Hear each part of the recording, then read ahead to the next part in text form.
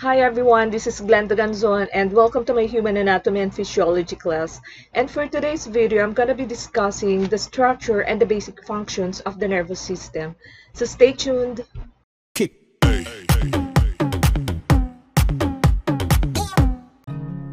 The nervous system includes the brain, the nervous tissue contained within the cranium and the spinal cord, and the extension of nervous tissue within the vertebral column. That suggests it is made of two organs, and you may not even think of the spinal cord as an organ, but the nervous system is a very complex structure. Within the brain, many different and separate regions are responsible for many different and separate functions. It is as if the nervous system is composed of many organs that all look similar and can only be differentiated using tools such as microscope or electrophysiology.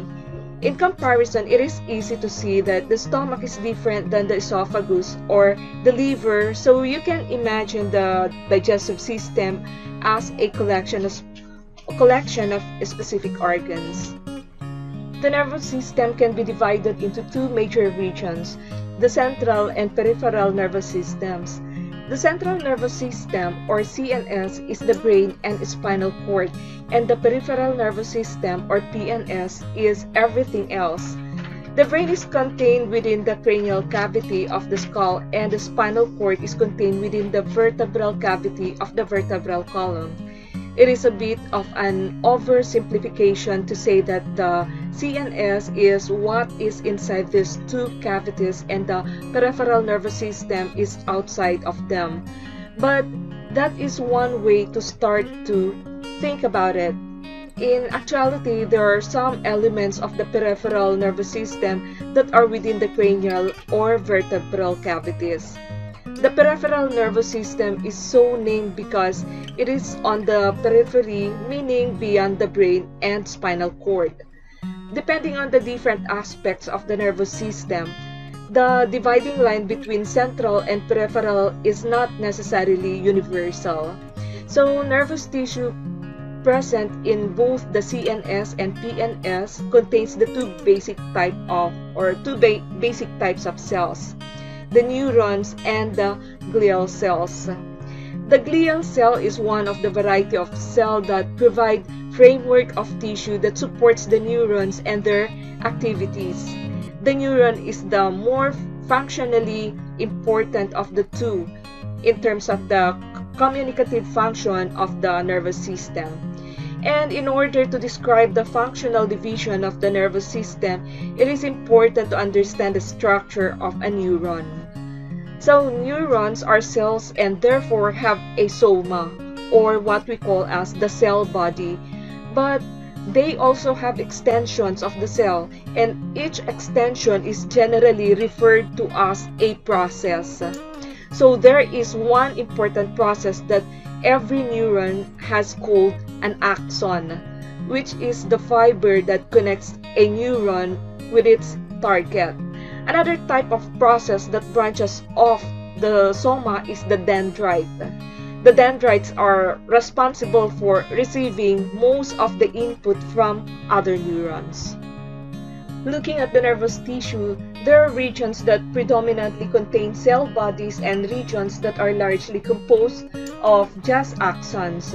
And these two regions within the nervous system structures are often referred to as gray matter, or the regions with many cell bodies and dendrites, or white matter, the regions with many axons. This picture shows the appearance of these regions in the brain and spinal cord. The colors ascribed to this region are what would be seen in fresh or unstained nervous tissue. Gray matter is not necessarily gray, but it can be pinkish because of blood content or even slightly tan depending on how long the tissue has been preserved. But white matter is white because axons are insulated by lipid-rich substance called myelin. So lipids can appear as white or fatty material, much like the fat on a raw piece of chicken or beef. Actually, gray matter may have that color ascribed to it because Next to the white matter is just darker, hence gray.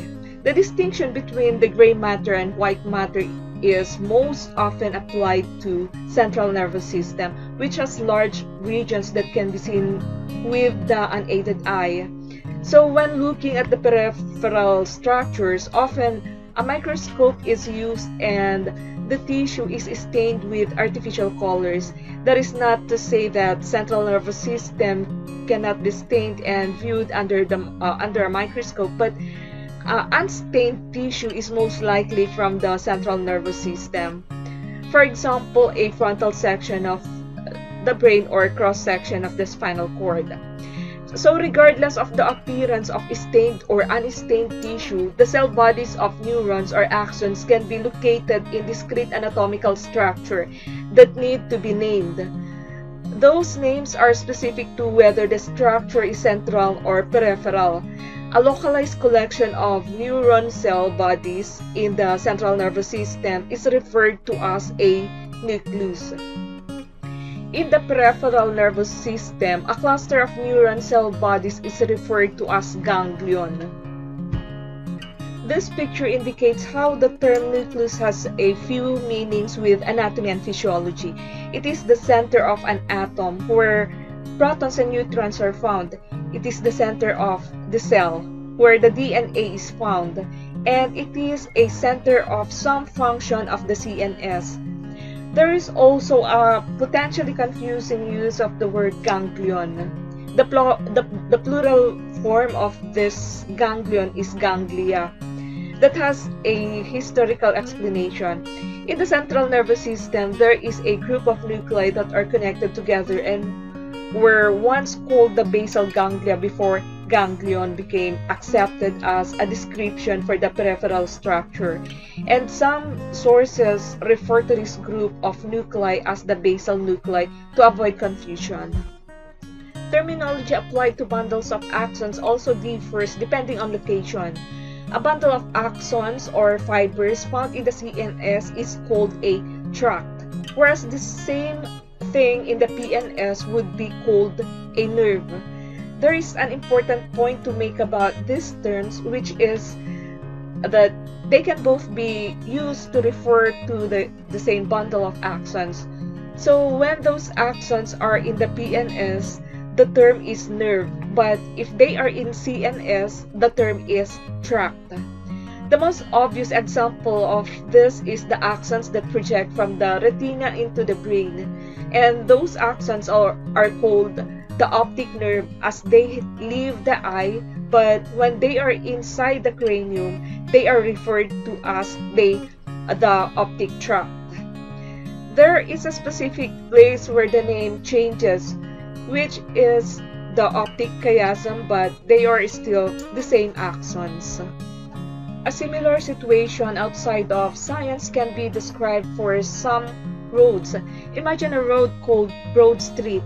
In a town called Anyville, the road leaves Anyville and goes to the next town over called Hometown.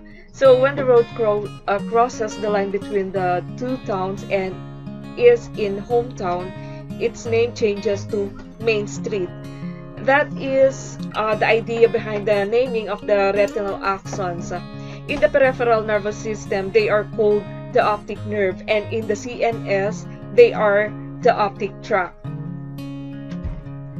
The nervous system can also be divided on the basis of its function, but anatomical division and functional division are different. So the central nervous system and the peripheral nervous system both contribute to the same function, but those functions can be attributed to different regions of the brain, such as the cerebral cortex or the hypothalamus, or to different ganglia in the periphery. So the problem with trying to fit functional differences into anatomical division is that sometimes the same structure can be part of several functions. For example, the optic nerve carries signals from the retina that are either used for the conscious perception of visual stimuli, which takes place in the cerebral cortex, or for the flexive responses of smooth muscle tissue that are processed through the hypothalamus. There are two ways to consider how the nervous system is divided functionally. First, the basic functions of the nervous system are sensation, integration, and response. Secondly, control of the body can be somatic or autonomic. Divisions that are largely defined by the structures are involved in the response. So, there is also a region of peripheral nervous system that is called the enteric nervous system that is responsible for a specific set of functions within the realm of autonomic control related to gastrointestinal function. The nervous system is involved in receiving information about the environment around us, or that is what we call as the sensation, and generating responses to that information, and we call that as motor responses. The nervous system can also be divided into regions that are responsible for sensation, sensory functions, and for the response that is the motor functions. But there is a third function that needs to be included. So let's take note of that. Sensory input needs to be integrated with other sensations as well as memories, emotional state, or learning, or what we call as the cognition. Some regions of the nervous system are termed integration or association areas.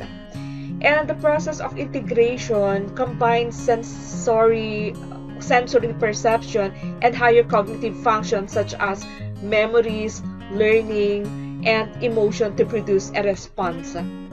So the first major function of nervous system is sensation. Receiving information about the environment to gain input about what is happening outside the body or sometimes within the body. The sensory function of the nervous system register the presence of a change from homeostasis or a particular event in the environment known as stimulus. The senses we think of most are the big five: taste, smell, touch, sight, and hearing. The stimuli for taste and smell are both chemical substances, which are the molecules, compounds, ions, etc. Touch is physical or mechanical stimuli that interact with the skin. Sight is light stimuli, and hearing is the perception of sound, which is a physical stimulus similar to some aspects of touch. There are also actually some more senses than just those, but the list represents the major senses. And those five are all senses that receive stimuli from the outside world, and of which there is conscious perception. Additional sensory stimuli might be from the internal environment or inside the body, such as the stretch of an organ wall or the concentration of certain ions in the blood. Also, the nervous system produces a response on a basis of the stimuli perceived by sensory structures. An obvious response would be the movement of muscles, such as withdrawing a hand from a hot stove, but there are broader uses of the term. The nervous system can cause the contraction of the three types of muscle tissue. For example, skeletal muscle contracts to move the skeleton. Cardiac muscle is influenced as heart rate increases during the exercise, and smooth muscle contracts as the digestive system moves food along the digestive tract. So responses also include the neural control of the glands in the body, as well as such as the production and secretion of sweat by the eccrine and merocrine sweat glands found in the skin to lower the body temperature.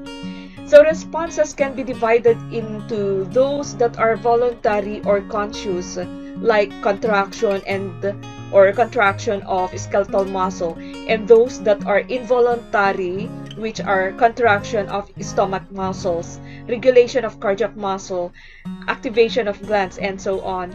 So voluntary responses are governed by the somatic nervous system, and involuntary responses are governed by the autonomic nervous system, Stimuli that are received by sensory structures are communicated to the nervous system where that information is processed. So this is called integration. Stimuli are compared with or integrated with other stimuli, memories of previous stimuli, or the state of a person at a particular time.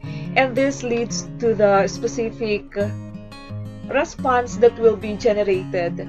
Seeing a baseball pitch to a batter will not automatically cause the batter to swing. The trajectory of the ball and its speed will need to be considered.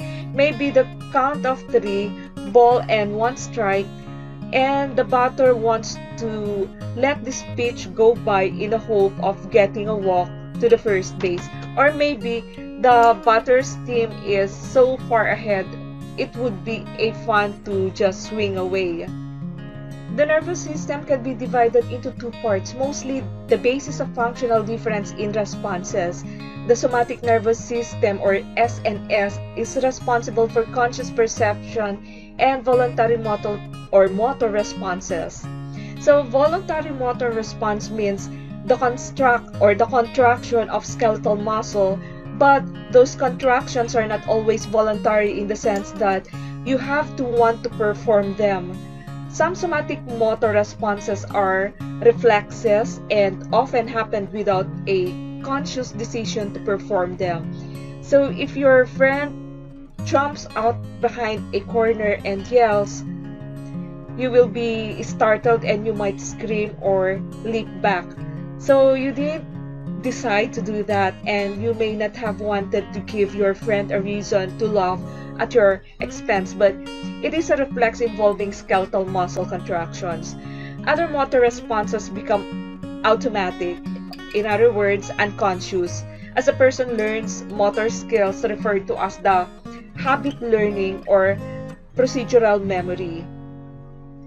And the autonomic nervous system, or ANS, is responsible for involuntary control of the body, usually for the sake of homeostasis, regulation of internal movement.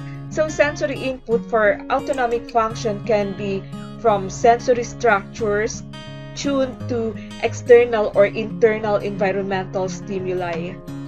The motor output extends to smooth and cardiac muscle as well as glandular tissue, and the role of the autonomic system is to regulate the organ system of the body, which usually means to control homeostasis.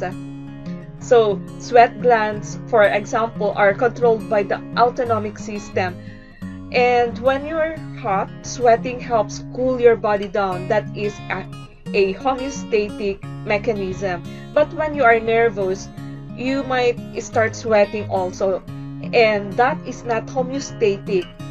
It is the physiological response to an emotional state.